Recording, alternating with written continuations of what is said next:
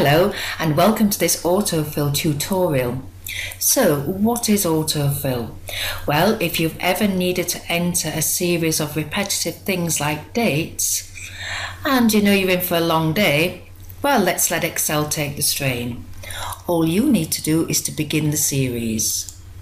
So I'm just going to start off typing in the 1st of the 1st 2016.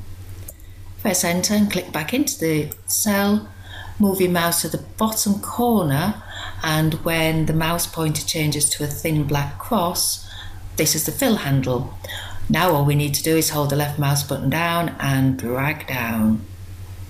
And hey presto, Excel has filled out the dates for us. Pretty clever, eh? Not only can you do dates, Excel knows the days of the month, the days of the week and the months of the year. So I've just typed in Monday, drag across, and it'll just keep on going and going and going. Let's try Jan for January.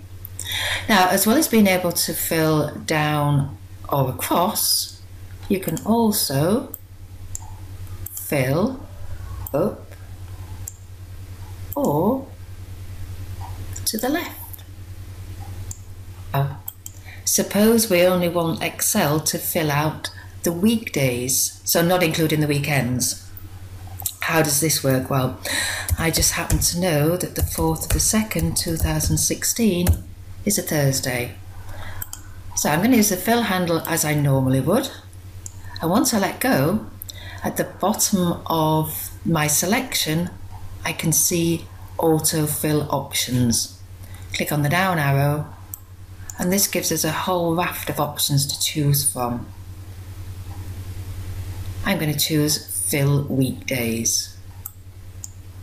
Now let me just click away to get rid of the highlighting, and it goes 4, 5, missed out the weekends, 8, 9, 10, 11.